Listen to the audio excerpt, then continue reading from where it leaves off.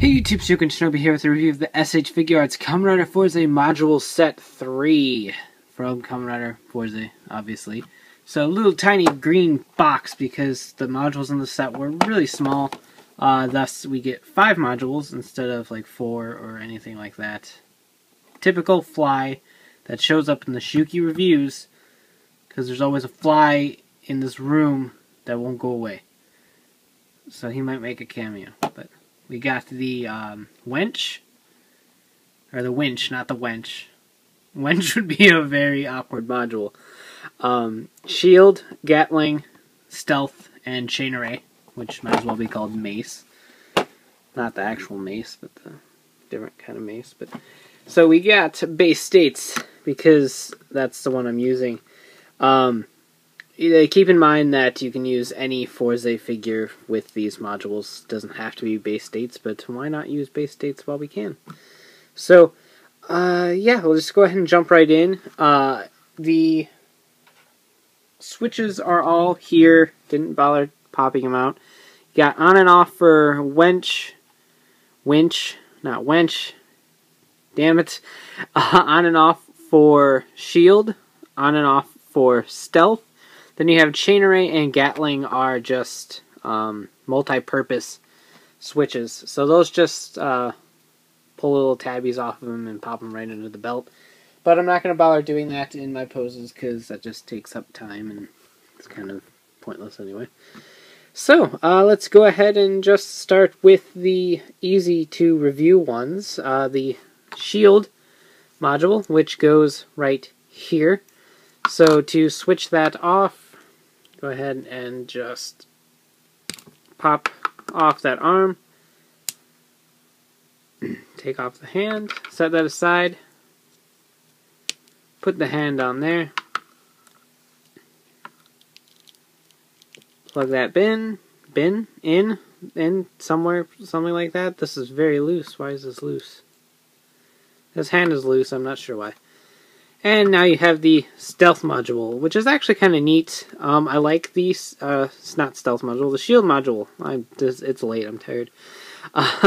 The shield module, which I think is kind of neat, shaped like a space shuttle cockpit nose area. So that's pretty neat that the shield kind of carries the space motif with it, without it turning into like just some sort of generic like knight shield. So, that's really neat. I do like the way it looks. It's got nice panel detailing on there and everything. Doesn't get in the way. This is one of my favorite modules, actually. It's simple, to the point, doesn't get in the way, and it makes sense. So, next up, we will go ahead and do Chain Array, because it's on this arm. And this arm is almost off. Bam, there we go.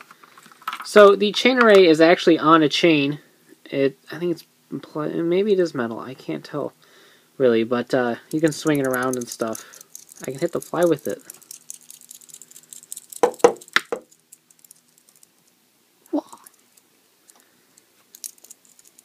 That was fun. So, yeah, it's all movable and stuff. This set does come with 2 additional hands. Both of them are the same hand. They're kind of just a generic rider weapon holding hand. So the right hand is made for the Chain Array, and that one does come off just like the hopping module did in the last set, so you can put the hand on easier. Why does this need a new hand? Because I wanted to have a grippy hand that can grip the Chain Array accordingly, just like so. So grip that, swing it around, plug it back in place, and you have the Chain Array set up. Not sure why they just didn't mold it in, considering there really is no other pose for this. He's always going to be handling it like that. So I don't see why they just didn't mold it in like that instead of including a hand, but you get an additional hand for Fourze, so that's always fun. Now the hard part of plugging this back in, and of course, as I say, now the hard part, it's going to be relatively easy. And then part of the belt falls off. But you have Chain Array, and it's actually really, really cool. if you switch out to the other weapon holding hand, it can grip the chain. In fact, most of the hands that are of the relaxed or holding variety can hold the chain. So that's pretty neat. So you can do that. And plug that back in. Really cool. I dig it. So next up, let's go ahead and do stealth. Stealth goes down here. We'll move that. Just go ahead and leave it on. So, as usual with the leg ones, pull it, set it aside, and you have stealth. Probably one of the most detailed modules, just because it actually has 2 colors on it. That's always a plus. So this one turns Fourze invisible for like 5 seconds or something. Just enough to make it useful and not completely pointless. So wedge that in there. Wedge. He didn't have a wedge switch. Close enough, I guess. I can't really get any further in there. Then plug that in. See if he stands, and he does. So now you have stealth. Obviously there's no effect part or anything. It doesn't actually make him disappear. I can activate the stealth module. Stealth on. Oh my god, that's so good. So awesome. It's so good. Yeah, he's right here. So that's it for the stealth module. So let's go ahead and move on to Gatling, which is the triangle leg. It doesn't spin. It doesn't do anything of the like. Just a hunk of plastic. So as normal, wiggle, wiggle,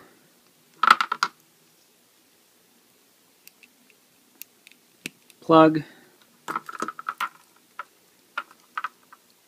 and plug. So there you go, Gatling. Pretty neat. The other hand that it comes with right here is supposed to be a Gatling hand, because it can grip down right here, just like that, and it's for when he kind of kneels a bit, and it's used as a bracer for the Gatling gun. So that's what it says in the instructions anyway. I mean, obviously this is just a typical weapon holding hand. It can be used for the chain array, it can be used for the upcoming winch. It can be used for anything really, but that's what it says it's for in the instructions. He fired the Gatling gun off a lot of times without needing to put his hand on it, so that's not particularly too bad of a deal. So here is the winch module. This is a counter for how many times I say wench instead of winch. There's the fly again. So this is square, so it's going to take the place of shield, sadly. But shield will forever be in our hearts. And just go ahead and pop that in. The legs I find are actually a lot easier to do than the arms. The arms always feel like just aren't in good enough. So there is the winch module. Let's go ahead and give him a hand. Ha, puns. So there we go. Chain array is getting all tangled up. And you have the winch module. So you got the wound up coil right there. Hook. It swivels a little bit, so you can flip it around if you would like. Some actually nice black wash in there. I'm actually slightly impressed given how many of these just come out as big pieces of plastic. But this does have an action feature of sorts. You can pull this out, and the fly just fell over. That's fun. Pull that out and replace it with this one. Ha, I said this one. And you have a pliable winch grippy thing. Hook. There we go. So you have that. And that is all the modules in the set. And all the accessories and everything of the like. Actually pretty neat.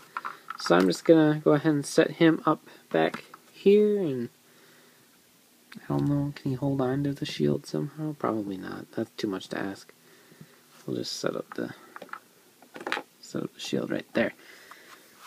And scoot this over. So very cool. Probably my favorite of the module set so far because it's simple. I liked the modules in set 2, but the parachute was kind of really wonky to work with. I did love the chainsaw because, oh my god, chainsaws. But this set really does take the cake for me. The winch is kind of cool. You get the wire so you can pose that out like that. The chain array is pretty neat, actually being a chain and not plastic. Gatling's cool because who doesn't love machine guns? Stealth is really pointless in a Figuarts form. It just doesn't do anything good. And I do like shield because it is a highly detailed module. There's the fly. And just an all-around pretty neat weapon, and one of the ones that I actually like the most, even though it's not really a weapon. Plus, it's on the front of the package. I mean, that's got to count for something, right? So, very cool. Again, not worth the price of retail. However, both AmiAmi and HLJ has run sales on this. I think AmiAmi is down to 750 yen or something for set 3, maybe. And it's a fairly new release. It released in, I think, July. So, it's already super cheap. I do recommend picking this one up. I actually safely do recommend picking this one up. It makes a nice complement to base states or any of the other Fourze figures. And I really do like the way they look. They're fun, they're simple, and there just isn't an overly gimmicky thing like Parachute from the last set.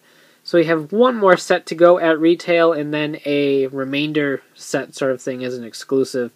So we'll take a look at those eventually, and wrap up Fourze pretty soon. So you can check out shukenshinobi.com for the latest updates on my reviews and hauls, and of course check out ridersrangersandrebels.com, the podcast bringing the latest token news in the craziest way possible, just like this fly. Look at how crazy he is. Crazy! So take care and have a great one. Bye.